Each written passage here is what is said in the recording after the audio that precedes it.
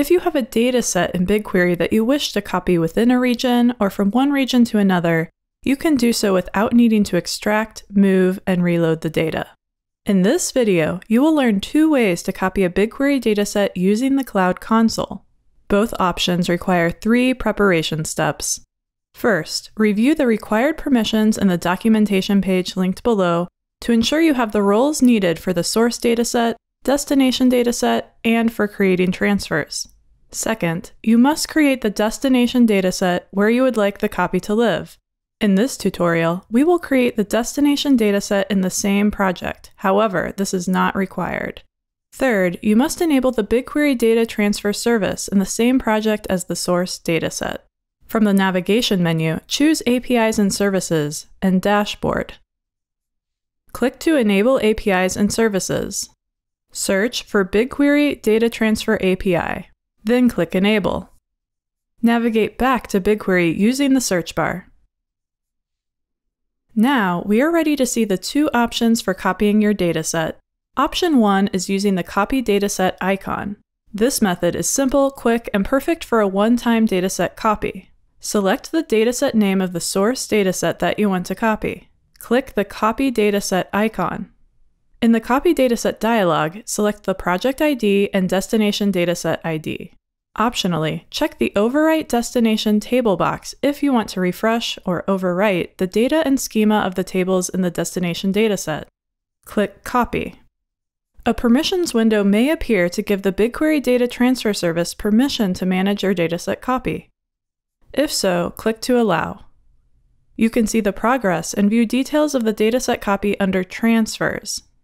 Back in the BigQuery console, you will see the tables populate under your destination dataset once the transfer completes. Consider deleting the old dataset to avoid additional storage costs, if that makes sense for your use case. Now, let's see option number 2, using the Transfers UI. This option is best if you want to copy a dataset on a scheduled basis. In the left-hand nav, click Transfers. Click Create Transfer. In the Source dropdown, choose Dataset Copy. Give the transfer a name. In the Schedule Options section, you can choose when the transfer will execute, and also you may set the transfer to repeat at regular intervals. We will choose to start the transfer immediately and schedule it to execute weekly. Now, choose your destination dataset in the dropdown.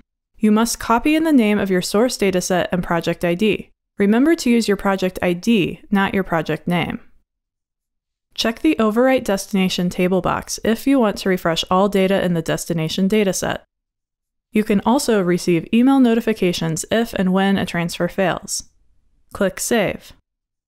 You can see progress and view details of the dataset in the Transfers UI. Once the transfer completes, you will see the tables populate under your destination dataset. Back in the Transfers UI, make sure you use the 3 dots to delete or disable the recurring transfer to avoid ongoing charges. There you have it, 2 different ways to copy datasets depending on your needs. At general availability, data copied between regions is billed at the same rates as pricing for compute engine network egress between regions. BigQuery sends compressed data for copying across regions, so the gigabytes billed may actually be less than the size of your dataset. All standard BigQuery usage charges for storage and querying will apply on the copied data. More information on copying datasets and pricing is linked in the description below. Happy analyzing!